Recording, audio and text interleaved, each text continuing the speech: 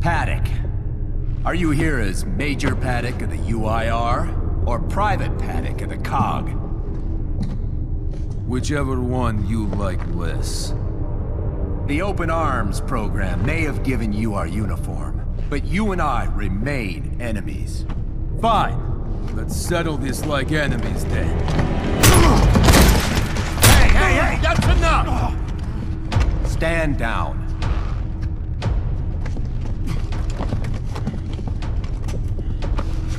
You Garaznys weren't known for treating prisoners very well. I'm sure you know nothing about it. Oh, I wouldn't say that. You don't seem like a man who takes orders. Why even follow Baird? You might say I had an ulterior motive.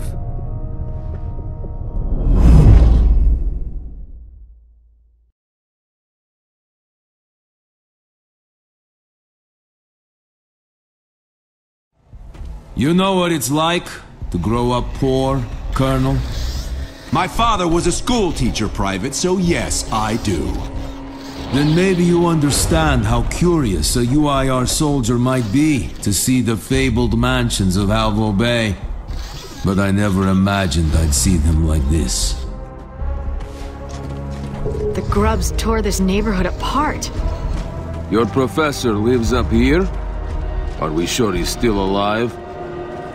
No, we are not.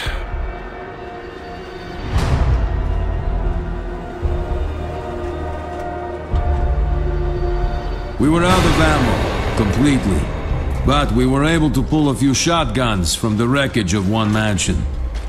Looked like we'd be fighting up close for a while.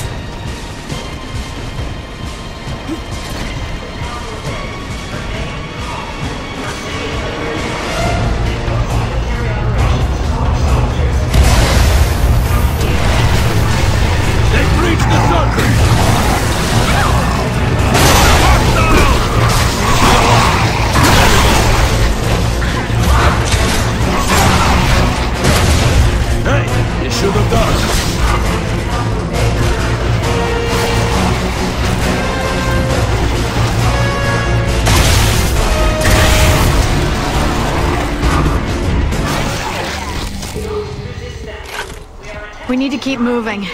We have a long way to go to Elliot's house. I got a statue like that in my atrium. You have an atrium.